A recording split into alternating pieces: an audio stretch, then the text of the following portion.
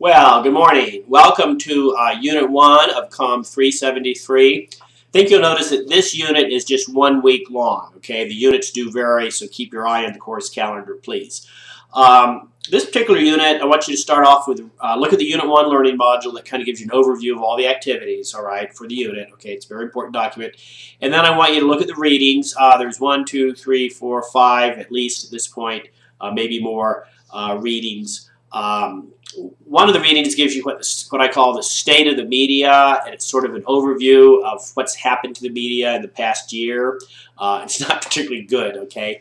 And don't forget, I think I mentioned in the earlier video that the media, by the media, we're talking about a lot of different outlets, okay? There's no longer just the media. It's a very, very broad group of informational outlets that we're talking about nowadays. The bottom line, though, is they're all trying to make a profit, and if they can't make a profit, they go out of existence, okay? There's no, I said this earlier, no such thing as a free press. So there's a couple of readings. These are all short. They're web readings. They're interesting. You know, you're taking this course, I hope, because you're interested in the topic. It doesn't necessarily mean you're planning on being a journalist. But if you are, there's still some good news in the area. It is possible to get a job still as a journalist, and I have a link there to how to still get a job in journalism. It's about how to really write a standout resume and how to present yourself. So those are the readings. This is the kind of course, all internet courses are like this. You get out of them what you put into them. Okay, I'm not going to give you a quiz in every meeting. I think that's silly. You're adults. I want you to, put the energy into it that you expect to get back out of it. Okay, so I kind of designed the course with that in mind. I decided carefully. I do not waste your time. Anything here I've picked out because I think it's going to really be helpful to you. That's the point. Now, the next part of the module, the unit you look at, please, are the discussions. I think I've already said this. Good internet classes are based on discussions because it provides us with some interactivity. Depending on the size of the class, you get more or less interactivity. But I'll be there. Okay, I'll get in there and I'll interact too. All right, I may not interact the following week. I might just do some overview comments in the next video, next week, or next unit. But I will be in there. I will be looking. I will be making some comments occasionally. So please know I'm there, right? I am paying attention. So interact with each other, please, depending on the number of people in the class. And know that I'm there, and I will make some comments back, and I'll certainly talk about the discussions in the following video for the following unit.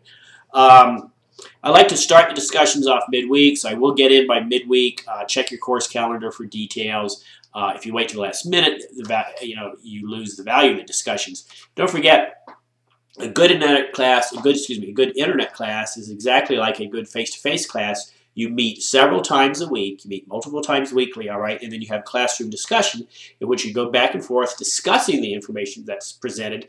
And the goal here is that by talking about the information among your peers, you build knowledge, okay? You can't just pour the knowledge into your ear, it falls out the other side, all right?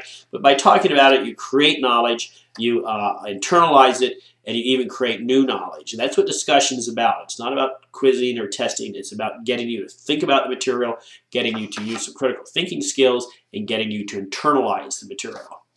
So that's the discussions. Please get started on the midweek. Check your course calendar. Then the last activity for this unit, which, as I said, is just 1 week long, is I want you to react to a blog. I'm introducing you to blogging in this class. It's a very, very important form of the media these days, and it's really kind of cut into the profitability of some of the other media. And so I'm introducing you to a blog. You'll click on the link where it says react to this media blog, and that'll take you to my class blog. And then there'll be a link there that'll take you to another blog, a media blog, and then you'll read what's there, and then you'll come back to the class blog and post your own comments. I think you'll figure out how to do it when you get in there, okay? So as usual, if you have questions, you know how to get a hold of me. The best way to get a hold of me is through the try and email. So, hey, please don't hesitate to ask questions. Good students ask good questions.